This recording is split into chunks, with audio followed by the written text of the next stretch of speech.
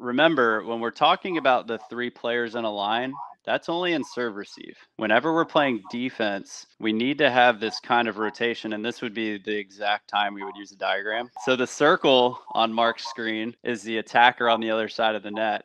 And then this would be the defensive structure. So the person that is the closer X to the net would be the other blocker or the setter on your team, and they would pull back to play defense. But at no point are they going to be in a straight line. Welcome to the Better at Beach podcast. My name is Mark. This is Brandon. He just introduced himself on Instagram, but we got everything rocking and rolling. Today we're going to talk about a topic we haven't really covered yet. Just like you said, we're going to go 4-on-4 volleyball. I think a lot of people get confused. I still see people in fours leagues who are not in a good serve receive position. Like, they don't actually know how to set themselves up with the talk of diamonds or squares or what formation you want to have. They don't know where to position their setter or why you should set a certain hitter in any situation. And maybe we could touch a little bit on how to actually recruit for your 4-on-4 beer league so that you can crush it. That's what we're going to be covering today. Should be fun. Still in New York with my family. You're back in California. Glad you made the trip safe. I am.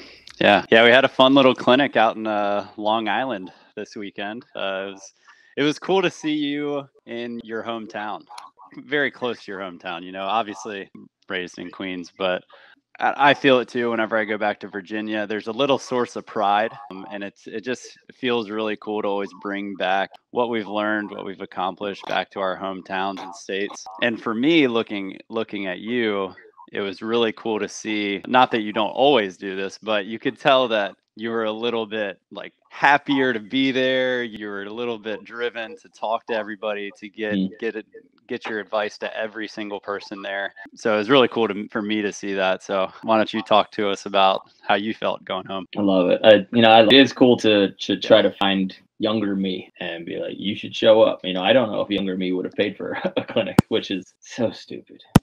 So stupid. The first thing when we talk about like coaches and getting coach, there was a friend of mine from Australia. She was ranked number 7th in the world on trampoline. So she was a gymnast and she was trampoline and she crushed it. And she then converted herself to become a beach volleyball player. She just got obsessed with it. And she said that the thing that comes from gymnastics is they, in their sport, have this obsession with finding the best possible coach is the first thing that you do. You go to the best training gym with the best performance or the best history of performance.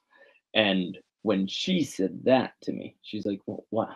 There's obviously somebody there who's been through every single problem that you have, who's already tackled it, and they can get you there. So why wouldn't you have somebody lead the way? And so she said that all of her finances, everything that she did, she put it into coaching first. That was the first thing. She goes, how do I afford the best coach that I can find?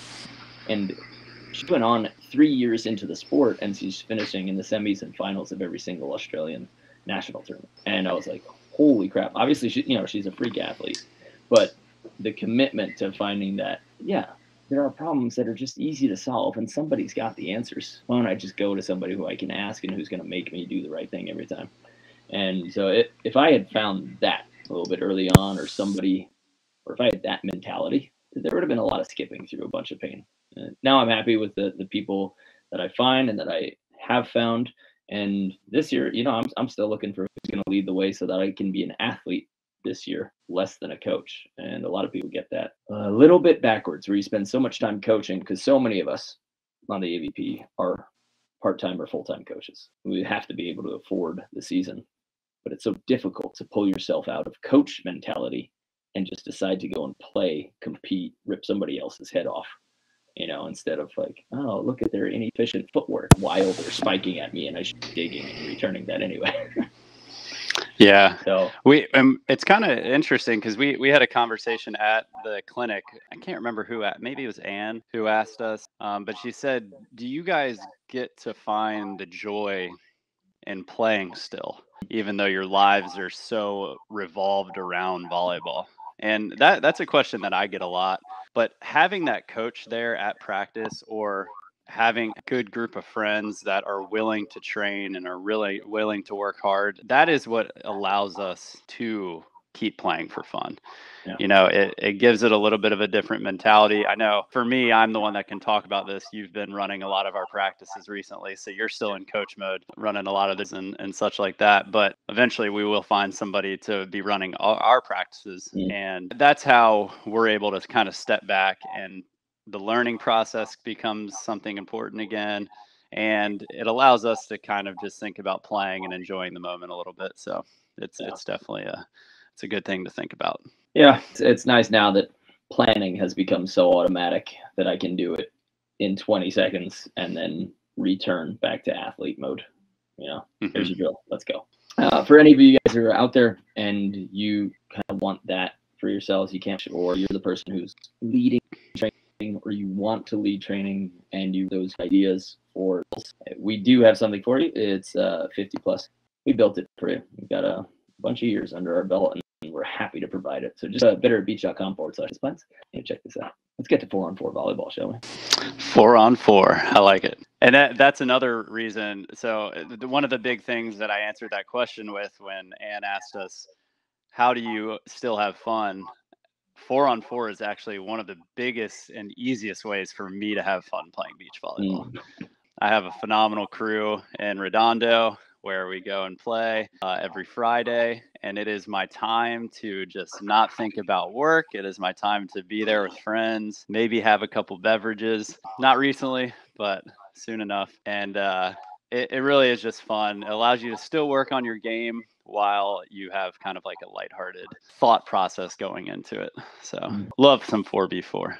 And there's so much with 4-on-4 that can make you a better 2-on-2 player. Just certain scenarios that we'll talk about, like just being able to swing against a double block with no fear. Once you get over that, a single block you just don't care about. So we'll talk about that. But the first thing that I do want to talk about is what types of players you need or you would want on your team to be successful, and where you want to put them. So for me, this has to start with your top outside hitter, your left side hitter. They're usually going to be the easiest person to set. You want them to be big. You want them to be courageous with their swings. So you want them to have a big arm. And this is the person, if you don't have two, okay, but this is the person that you're going to set on match point, that you're going to set when it's 18-18, 19-18, 20-18, and then 21. You want them to take every swing at that point. And the rest of your team should understand that, right? This is kind of like Kobe, LeBron, Michael Jordan. Whose hands do you want the game when it's on the line? Everybody else works to set up and open this person who is most likely to get points and kills. The first thing that I do recommend is finding yourself a nice big hitter so that they can hit, boom, everything on either the left side, or if you guys are playing in wind, put them on the side where they can hit into the wind. That's the person that you want swinging that ball. Most people are like, oh, well, we'll put our better athlete on the harder side because they can do that. But in 4-on-4, you have a choice of who you can set. It's an easier set when you set with the wind, and your big can get even bigger when they're hitting into the wind. So whoever your rock star, big time game-winning arm is, that's who you put on the good side of the court hitting into the wind, and you put them out towards the antenna so that you can set them. If you put them in the middle, you can't set them because the angles don't work out.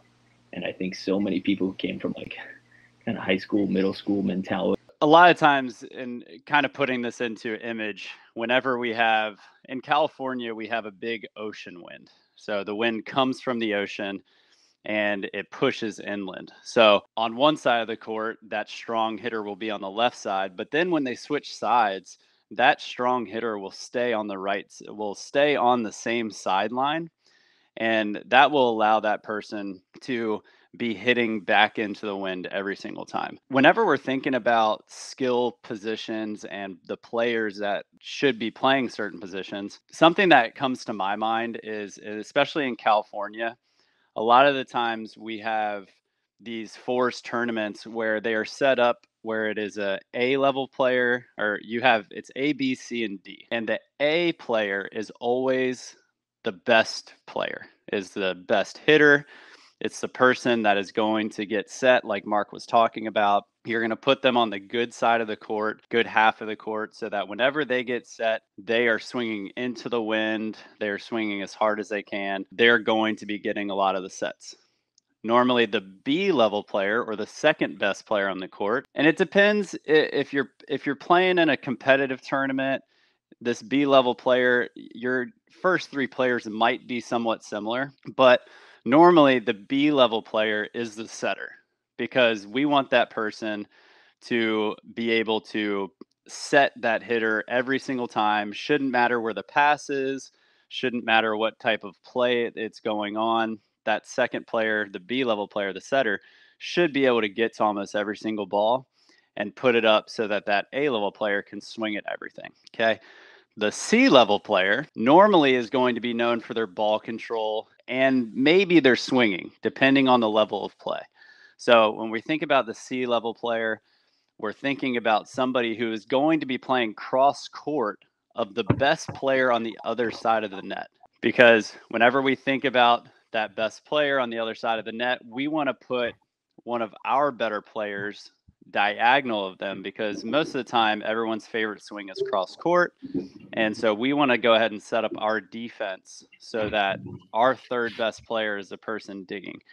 If you're playing in some type of co-ed league or a competitive league, then normally that C level player will also be a threat offensively, meaning that after they get the dig, they can be the opposite side hitter on your same side of the net. But kind of like what Mark was saying before, we still want to set that A level player as much as we can. Obviously, if you're up a couple points, that's when you can throw a couple sets back to that C player. But most of the time, you're still going to set that guy. And then finally, the fourth person, the D level player, and we don't need to call him the worst player on the court, but they're probably not as much of an offensive threat. And they're going to be like, if we're thinking about transitioning indoor skills to the beach, then this would be our libero, somebody who is known for their passing. And then they're going to kind of sit behind that big blocker on your side, who is your A player.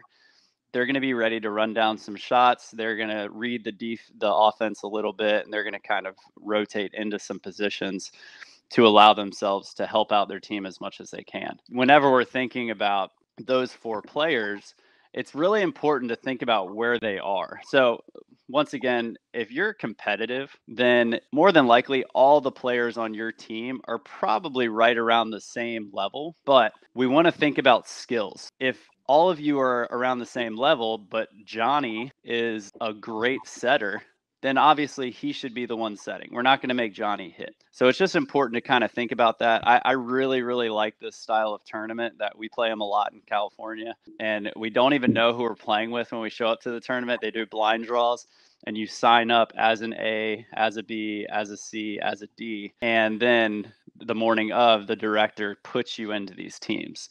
And if we didn't have an idea of where these certain players should be playing, then it would take us a long time to figure out our rhythm and figure out where we should be playing. I think that knowing where these players should play, what position, and why they are going to be playing that position is something that we're definitely going to be considering before the game even starts. I think what you're saying is it's a good thing to try to be honest with people as you're recruiting them and saying, our team needs a great setter.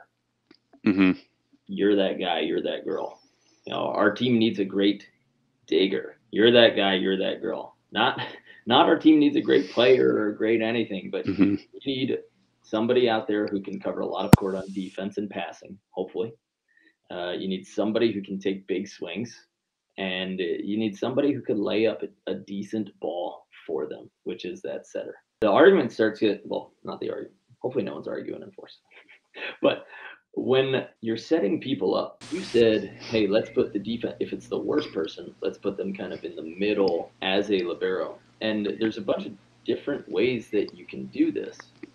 But there is a chance that you do want, maybe it's not your least athletic, but you do want your best passer taking over most of the court. And it's okay if your A player, your big hitter, is also just like the most experienced volleyball player, they've got the most control. It's a good idea to have them pass half the court and have the other two take a quarter of the court. You know, they each got their own quarter because this person's going to be able to pass more. They've got more experience.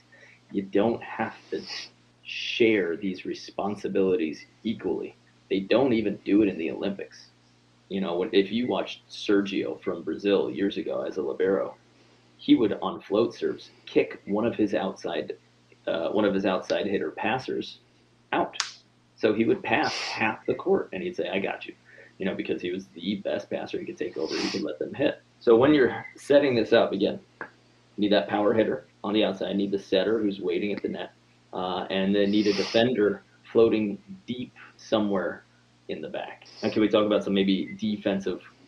Let's talk about offensive formation first. Let's talk about how to set up in serve receive. Get rid of this diamond. Everybody, right now, save this video, share this video, get rid of your diamond formation. It is one setter at the net and three people in one straight line in serve receive. If you want to kick somebody out of serve receive because they're struggling, they're not great, they're embarrassed, they don't want to pass, then you got two people in a straight line, and this person should be supporting them and building their confidence.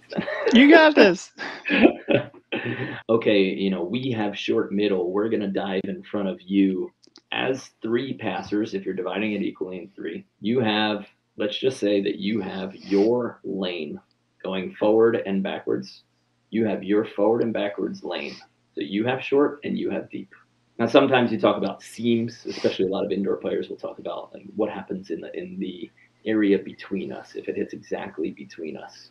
And this is a conversation that you try to have before every serve. So somebody, like maybe the better or more confident passer, will say, "Hey, I got this ball between us." And that'll give somebody who's a little less confident more confidence to say, "Okay, this person just said that they're going to take more court from me." If you got two equal passers, but one of them's the libero or the passer type, they can say, "Hey, you go hit. I'll pass your seam. I'm going to free you up." No more diamond. Get in a straight line. Put your serve receivers in a straight line. And then you can have three hitters. That little defender, they can come straight forward and hit out of the middle if they need to, and you want to get them some sets. That's not where your big points and your important points are going to go to. Because for you to use a middle hitter, your passing and digging has to be at a very, very, very high level. So if you're putting your best hitter in the middle in 4-on-4, you're probably wasting them. If they're also the best passer, you want them to help a little bit more towards the middle. So again, we go back to that, the freak athlete has half of the court and the other two have that quarter of the court. A straight line and serve receive, setter waiting at the net, and you're trying to set more antenna balls than middle balls. The only goal for the middle when you set them is to try to maybe get the other team to stop blocking the outside hitters or to be late to the antenna hitters. And we're just talking basics here. We're going to go over a few strategies. This isn't the Bible of 4-on-4 volleyball, but it is a great starting point that I think nobody covers and everybody needs to hear. And something I'll add to the positioning, I really like what you said about the passers being in a straight line, and that line should be about 3/4 of the way back into the court. Normal serve receive depth that you would have in serve receive, but for some reason we do see those wing passers step up a little bit and that middle person back a little bit in fours. And I don't understand where that came from, but it definitely does happen. But we also need to talk about the positioning of the setter. We've talked about this a little bit on the podcast before as far as momentum, and you always want to set yourself up so that you can move into sets. Whenever you have, sometimes what we commonly see for setters in fours is that they stand in the middle of the court facing all of their passers. And now you're not able to get around a whole lot of stuff. You're making all of your sets facing your setters because you're not going to square up. If there's no wind, I think you start on the sideline, maybe in between the middle of the court and the sideline, opposite of your big hitter. I know that might sound weird because it's like, wait, you're making me start further away from the hitter I'm going to set, but you still tell your passers to pass in the middle of the court, but this will allow you to use your momentum to go into that set, which is going to make the set easier, which is going to make your attacker able to read your set a little bit more, and you're going to find a little bit more confidence. If you have wind, so now let's say, so a lot of times in California, we have that ocean wind, like I talked about. And when you flip to the other side of the court, this whole idea of indoor setting is kind of out the window, where you don't always have to be square to the left side of the court. You should always set yourself up so that you are setting your best player.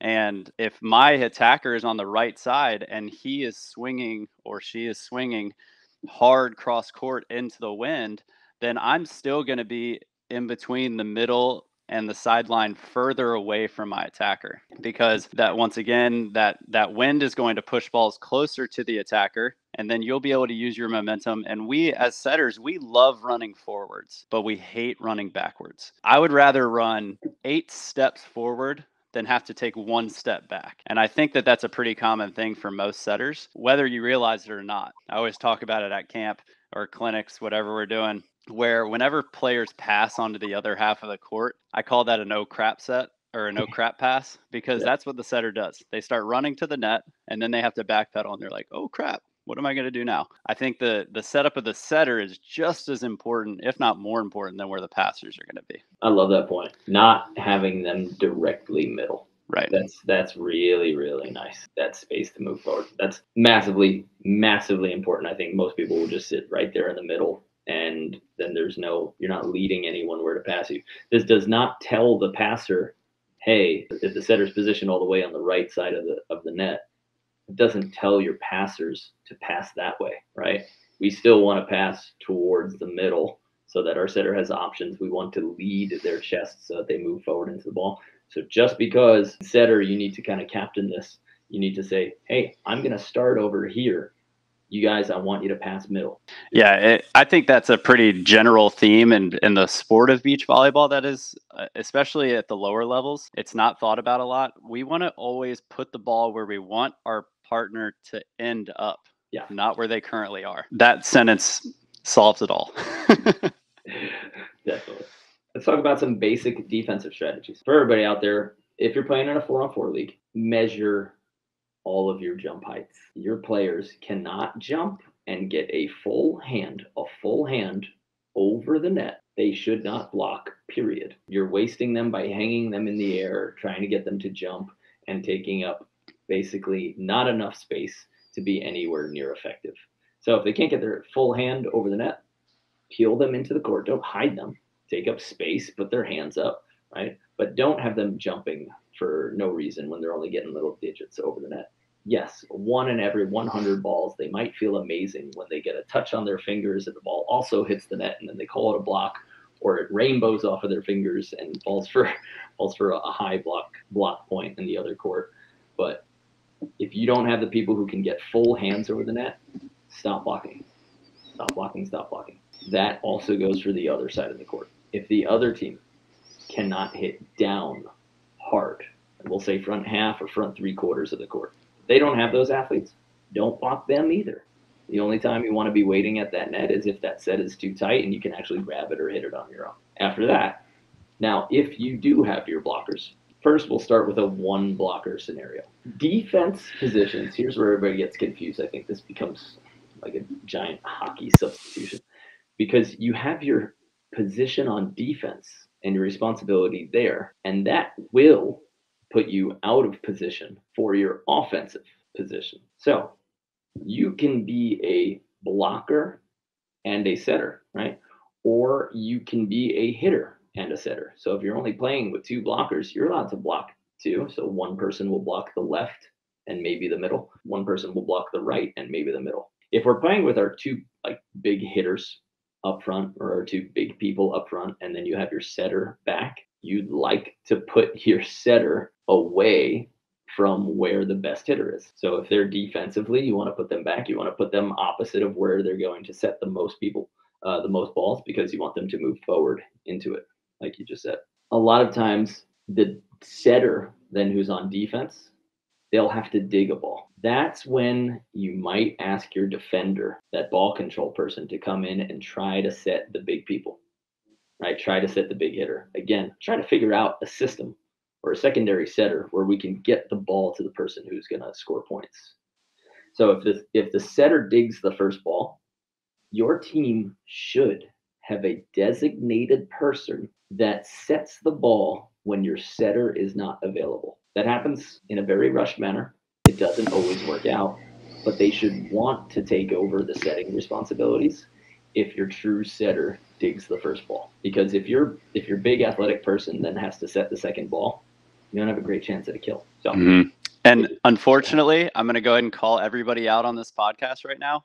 You're going to have this conversation after you lose a point when your setter dug the ball. So just remember this moment. And then after that moment happens, be like, oh, darn it. He even told me this is going to happen. So from now on, if the setter gets a dig, this person's going to be in charge of setting. Great. 100%. Right. And it still happens to us. I'm not just calling you guys out. It happened to me 2 weeks ago. Oh yeah. I mean, the plays are going to get random. Somebody else is going to have to set besides those two players, right? And if the person who maybe wants to take control of the game at that point is the zero ball control drill killer, random shanks every time they touch the ball, yeah, you want to see them involved, but that's not what's going to help you win. Right. So the setter takes the first ball or digs it. Somebody else, one person, should be responsible for the second ball to set it, and should be designated before you lose the first point because of it. Also, for the setter, when they don't dig the first ball, if they're still on the ground or if they just blocked, you want them to take control. They're your quarterback, so you want them to have the set in their hands. You want them to be bumping and setting to the right people. So they should be that hustle person. Your setter should be the person that will literally shove somebody out of the way in order to set the ball, right? That responsibility has to happen. It's not like, hey, well, it went to the middle. Hey, well, it went to the right. No. Your setter is your setter. Setter set, right? So you have to let them do that. You have to get out of their way. And setters, be bossy. Scream, mine. And there's one libero when I was trying out in Italy. I was about to pass a free ball. I was playing outside, and he was trying out for libero. And we were both about to pass a free ball, and he came right next to me, and he screamed, mine! And he did it so sharp and so fast that he literally scared me off of the ball, kind of jumped away. And then I ran, I hit, and I actually got a kill. I went to him, I go, I love that. I love that you took control of your passing responsibilities, and that allowed me to get into a better approach and hit. But he did it with such a way that there was no confusion over who wanted and who had that ball. He let me know, and I liked when he screamed that loud and he took over. If you're a passer, pass. If you're a setter, set. When we're thinking about defense and we're thinking about the setup, what I think about a lot, and I kind of want to get into this rotation idea because I think a lot of people don't pick up on that. So I think the setup should be almost like a square. Let's say yes. Okay, so we're playing defense. All right. So we're back on defense, and this is when we're at the net. We have both of our blockers at the net, because I think most of the time in fours we only see one blocker. And so this would be the case for one blocker. If we have two blockers, that means you're playing a really high level, and the defenders are going to kind of move around those blockers. But when we have one single blocker at the net, then we have the person at the net who is the blocker. Obviously, they're not going to be leaving the net. They're going to be the person that's up there. Hopefully, they're big, like Mark was talking about before, where they can get both those hands clearly over the net. They can shut down a player if they're on a hot streak. But the other three players need to think about rotating, and it's just a little slide where they're going to be sliding into the most opportune area to where the attacker on the other side can hit. So if we have that other person who is at the net with the blocker, they don't want to stay at the net, because now they're pretty useless if they stay there. You're really just staying there for some kind of cut shot. You're almost going to become the third defender in the back row. And so if you think about it, maybe 12 feet off the net. Should not be getting further than, I would say, right around that area. If you are, then you're probably taking the other person who's going to be cross court. So the defender So now we know that the person at the net is going to rotate off the net about 12 feet. So now they're kind of in a very sharp, hard-driven area from the attacker on the other side. Okay, so let's restart. So we got two blockers at the net, 2 defenders in the back. Yep. And we're facing the net. They set our left hand. So that person stays. Our left blocker stays. Right. Our right blocker Blocker pulls off the net about 12 feet. Okay, cool. Right. Yep. The person that is also on the right side of the court, but is in the back row. So right behind the person, so back right behind the blocker who pulled, you're going to be playing very, very close to that person. Maybe about 4 or 5 feet apart from one another. But you are going to place yourself in what I call the danger zone. That person, the attacker on the other side, if they hit that ball as hard as they could cross court, outside of the hands of the blocker that's up there, then you should be sitting right in that zone every single time. And you're just ready to wear that hard hit that attacker is going. That's 2 players or 3 players. We have the blocker who's staying. We have the opposite side of the net who's going to pull off and play defense with that cross-court defender. And then we have our 4th player who is going to kind of set themselves up behind the blocker. And this is where it's really useful to have somebody who has a really high IQ of beach volleyball, because they're going to be in charge for the tips over the block or the pokes over the block, depending on what type of rules you're following. And 4, sometimes people are allowed to tip a ball like indoor, but illegal on the beach. Or they might have to sit into the line if that blocker decides to give up some line to where they could swing hard down the line. So the person who's playing behind that blocker, they're not really going to be moving too much, but they're going to be reading the attacker a lot. If they feel like there's a threat of them turning it down the line, they need to sit down the line and be ready to make that dig. If you feel like that area is taken away, then more than likely you're looking to take what we call the honey pot, which is the middle of the court. It's a kind of an easy little princess cutty right over the block. The donut. Yeah. So whatever you want to call it, the honey pot, the donut, the black hole, the black hole, where everyone kind of thinks it's their ball. But if you're playing cross court, you're kind of dug in. So it's kind of hard to move forward. We would like that 4th player, the person right behind the blocker, to make that move and go get that dig. Hopefully that was a good explanation without diagrams. That's to visualize, but yeah. Set up a box on defense. Whichever side they set, that person stays. The person who's at the net, the opposite side, has to get off the court and help out on defense. Now, we'll also say, so when we're talking about 4-on-4 strategy, we still want to have the signs that we have in 2-on-2, whether I'm going to block line or I'm going to block cross. The majority of the hits will be hard cross. So theoretically, we want to get the most bodies diagonal from the person who's hitting, right? That means maybe blocker, maybe 2 defenders. Now, I'll give away my big secret for my championship winning 4 strategy. It's too early. I know, but it's coming. I know. But if you have a solo blocker, we still want 2 defenders in the diagonal and 1 down the line. I usually dare people to hit hard down the line. I think it needs to be a really tight set. They need to have a really good approach, and I'm forcing them towards the sideline, right? But I don't want to block cross and then have 2 of my defenders down the line, because now I only have 2 bodies in the diagonal. Instead, I'm going to leave my defenders in the diagonal. I'm going to leave 1 down the line for tips and that line swing. I'm going to run 4s. As a blocker, I'm going to dive angle maybe 6, 7, 8 out of 10 times. Hitters want to hit cross unless they're really tight and on the net and the ball's leading them there. Most hitters will go cross, right? So I'm going to keep showing him that it might be open and then diving cross as a blocker. That makes me end up with 3 people in the diagonal, and hopefully I have a really quick person down the line who can pick up a chippy line or a tip over. I like that. That's a really good play. And I think a lot of people do get stuck on that idea of, I'm not going to dive in front of my defenders because there's 2 people back there and I want to let them get some digs. 4s, the area of the court is a little bit bigger. I don't think we touched on that yet, but normally the court is a little bit larger for 4s. It's closer to, is it the same size as indoor? Yeah, 9 by 9.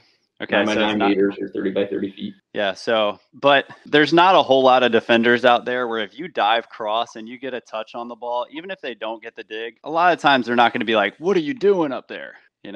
They might ask every now and then to be like, hey, leave this one and let me see if I can get them, but for the most part, they're going to say, hey, good touch. We'll get them Hmm. next time, They should. so yeah, We'll unless say you're they should. The playing people with a who keep, jerk. like, yeah, they get like the stolen balls, like, oh, you stole that from me and you got to touch. You got to touch. You slowed it down. It means you put yourself in the right position. But yes, instead of yelling, saying, don't do that, you're stealing my balls, say, let me get him. Say something that's cooler, a little more confident. Like, I want this guy. Lead him straight to me. And we do that in twos as well. The blocker will very obviously leave something open so that the defender's saying, I want him one-on-one. I used to say that as a libero in college. Leave that line wide open. Like, bring him to me. I'm going to dig him all night. And that's a better way than saying, don't dive in there. You're stealing my balls, because then you're encouraging somebody to say, like, when they see a swing or a play about to happen, that they're not allowed to go for it, even though they know they can stop it and win the point right there. Yeah. There's a quick difference you got to make. Which can become a very slippery slope. Super slippery. Yeah. And I think that that happens a lot in twos as well. I know sometimes you'll feel like you're in a rhythm, and then all of a sudden you stop making instinct moves and you start thinking about things too much. But the conversation is important. Yeah. And don't make rules. Make a, hey, let's try this for 3 points. Instead of the don't do this ever. Let me try to take him one-on-one for the next 3. I think I can dig him. Or I'm gonna go with whatever I see as a blocker for the next, like, 3, 4, 5 points. And you can do whatever you want back there, but I think I can get them. If you try that experiment, make sure that there is a set end to the experiment where you decide, is it working? Is it not? Did we even get the opportunity to implement it? If you should carry on with it or not, or if it didn't work 3 balls in a row. Fine. Okay, move on to the next little mini strategy. We got a pretty good comment from Steiner as so cold. So it sounds like no rotating. And I know like Steiner is so cool. Oh yeah. I wonder, is that a play on words, Steiner? Okay. But if you are in a league where you are rotating, I love those leagues. I think that that's great. You give everybody an opportunity to perform a skill, but it's important to still remember that you can still make each position responsible for something. I think a lot of times whenever we have teams rotating a lot, that's where we get this idea of sharing touches. And that can be really, really tough because you never really get into a rhythm. Even before the game, whether you have somebody who's going to stay as the big hitter on your team, that's great. If you don't and you're going to rotate, that's okay. But still keep that one position as your big hitter. So make it your big left side or the person who's going to be swinging into the wind. Obviously, the person at the net, make them be the setter. Make them start from that position that you want them to. And so I think all of the ideas that we gave you about rotation and offense, those can still be the same, but it's important to realize what you're going to be doing when you're in each position. That way your team can find a rhythm and you can figure out ways to score. I like that question. We don't rotate a whole lot in our fours. We kind of have a specific area where we want to play, and we want, like, I want to be a right side. I want to be a setter. I want to be a left side. But if you do rotate, it's fine, but the responsibilities of those positions still stay. If we're playing family, fun, chill, barbecue, beach day, 4-on-4, rotate. Just know that, when we're on offense, that serve receive lineup, everybody still stays in the same line, and the person who's front middle, okay, they become the setter. That has to stay. We're still never getting into this diamond nonsense. Okay. But that way you can rotate equally. But if you're trying to actually win, if you're getting competitive and you need that t-shirt or you need the free pitchers for a month or whatever you get, Oh yeah. You got to have positions and try them out for a little bit, and then maybe put a couple people in different positions. But everybody still serves. Remember that. You still serve in order. So the person who's serving is obviously not in his position yet. The other 3 are going to be waiting in their positions. And then whoever serves, as soon as you serve it over, you run to your position. When we were playing 4-on-4 at Fuds in Florida, we had some of our servers who were, I think I did sometimes, where we served and then we ran all the way to the net to play blocker. Is it tiring? Yes. Is it most advantageous for your defensive lineup? Yeah, it can be. So you still rotate servers, but once you serve, technically, when we say that we serve, we say that we're on defense, right? So when you serve, you're on defense. You get into those immediate defensive positions. I like it. I think that's pretty good.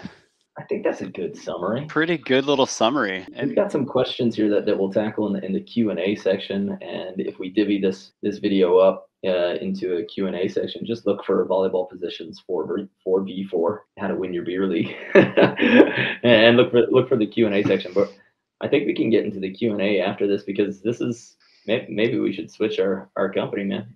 This is our highest live attended show. I know people love fours. Well, and it kind of makes sense to me, to be honest, because the volleyball community is so cool, and these fours leagues are so relaxed and are usually just good entertainment, good people, and a lot of people that play twos can play fours. So it makes sense to me. In the recorded version, guys, if you're checking it out on YouTube and in the show notes on podcast, we are going to include our 4-on-4 fun match from one of our camps in Florida, where we have 3 pros and 1 camper who gets the Spirit of the Camp Award, getting to play with the pros in 4-on-4. Sometimes we go into positions, but when we're doing these matches, this is for fun. And we do know that McKibbin Volleyball, if you have not seen them on YouTube, I'm shocked, but they have a ton of legit good 4-on-4 competitive Oh my matches gosh. where you will see specific people in specific positions. You know, one of the best side-out players in the country is setting full time, and that's Casey Patterson, right? He decides to be a setter because he wants some bigger, stronger, higher jumping hitters out there, or maybe he just wanted to chill for the 4-on-4. Who knows? But there's a couple of places to see this. You can check out what our camps are like, and you get a really good idea of how fun they are by this link that we just posted. And you can check that out in the show notes. And of course, you can check out the McKibbin Volleyball's series of 4-on-4 videos, which are super fun. Those videos, they do a great job with them. I think most of them are in Texas, like in Austin or something like that. They ran a few in Hermosa and a couple in Texas. They ran a nice big event because business is easy in Texas. Yeah. And hey, if you ever watch this and you need 2 more guys, let us know. We love some fours. All right, let's answer some questions.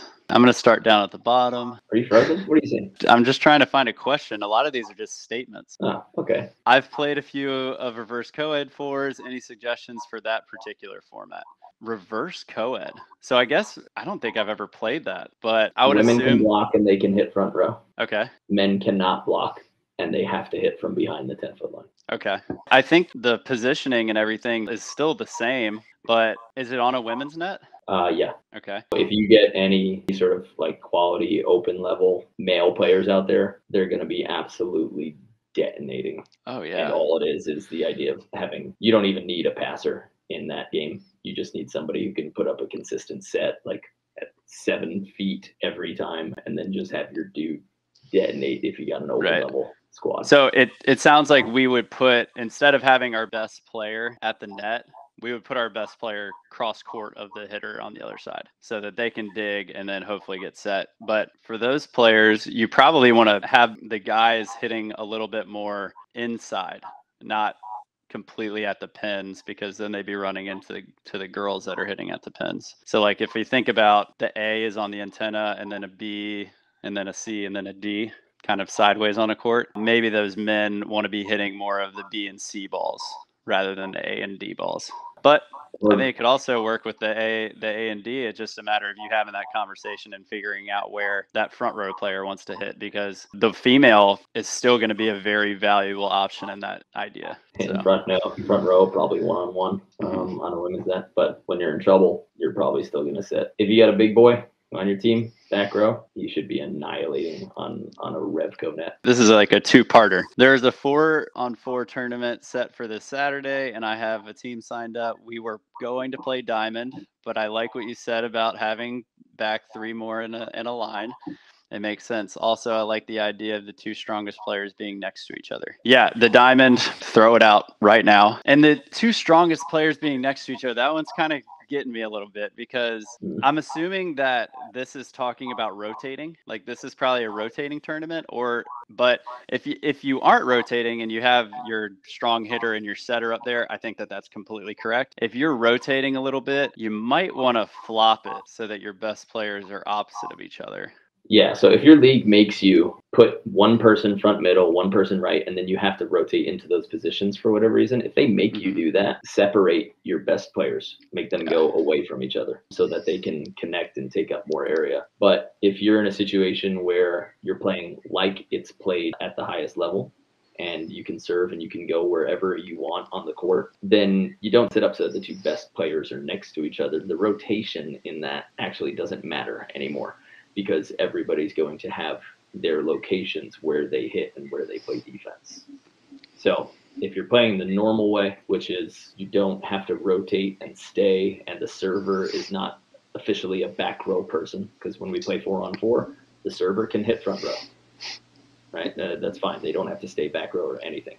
And that's usually not a rule. But if it is, then it makes a difference. So if your server, if you can rotate wherever you want, you don't need your best players next to each other. You end up having to rotate, and a left person has to stay left. A front middle person has to set. Never really seen that again, other than like kind of family ball. Then you want to separate your best players so that they can take over more court, and that way you can, just mash your cousin in the face. It's just a game. Okay, where does the setter stand during the serve? We covered this, but really you want to avoid standing directly in the middle of the court.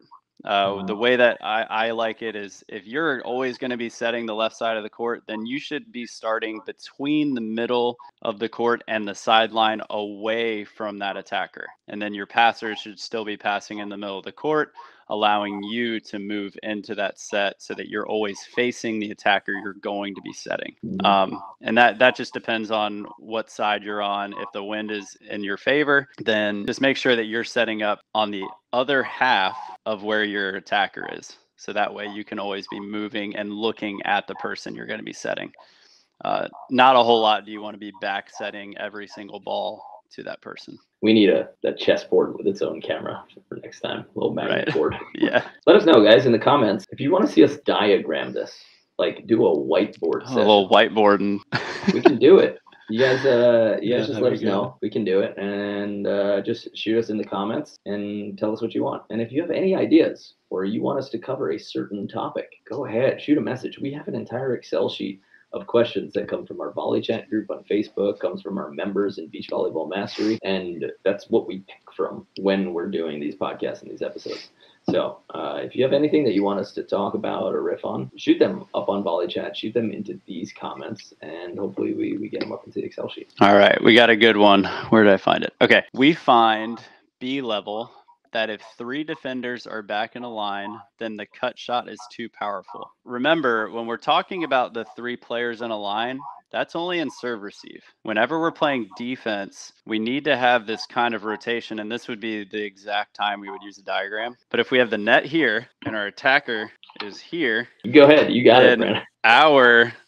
It's weird because it's mirrored. Our defender that's playing right here would have to drop back just a little bit, like 12 feet. And then we would have our other defender right next to them. All right. So they would be kind of in this position. And then we have our other defender over here. Okay. So you're not really going to be in a line. You're actually going to be almost between the blocker and the 2 defenders cross court.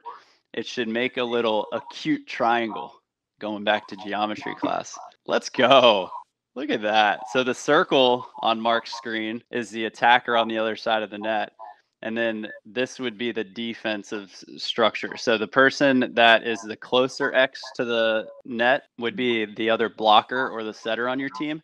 And they would pull back to play defense. But at no point are they going to be in a straight line. Nice diagram. I think for me, to be honest, the X that pulled off the net, I would like for them to be a little bit closer to that sideline. I don't want them to be in a straight line. I want them to make like a little curve.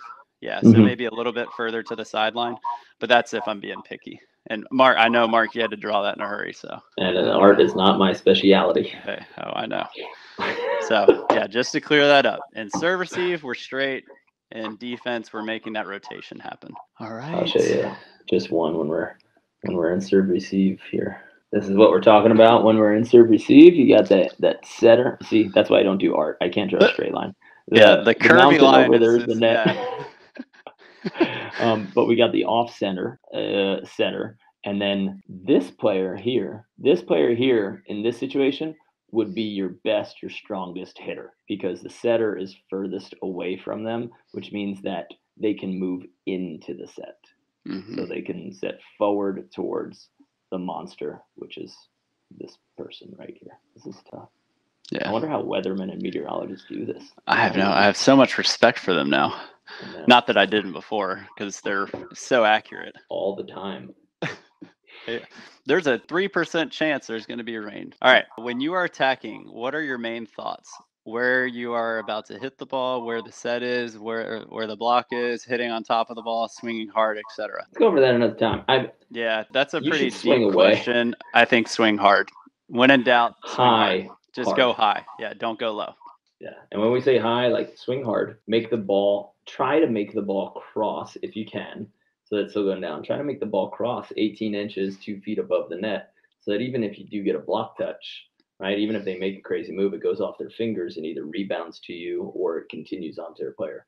You don't really want to swing low and steep. It's just dangerous for just all volleyball players. And I know that everybody likes to see bounces and people hitting straight down, but there's high risk in that. Instead, give a bunch of people haircuts, aim high, deep at their heads. And then once they sit all the way back, then you still load as fast as you can and give a little brush waterfall over that block once you got them on your heels. Oh, that being said, when you don't know where to put the ball, we'll just do a little bit of strategy. If you don't know where to put the ball, you don't know where to hit, you have to think, number one, where is their worst player always positioned? How do I attack the area around them, right?